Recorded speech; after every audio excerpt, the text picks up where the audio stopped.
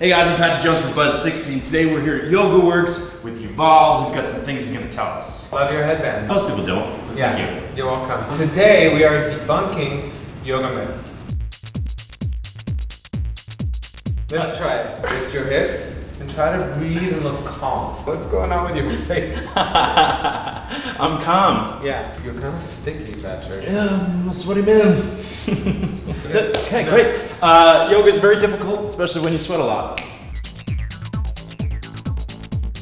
Listen, yoga is super hard. We build muscle, we strengthen, at the same time we stretch. It's one of those things, until you try it, you're not going to realize what it is. Ekapada Galavasana. I'm going to take my hands in front of the heart. This is the heart center. I'm bending the standing knee. From there, I'm going to parallel my torso to the ground and maybe find the floor with my hands. I'm going to find balance.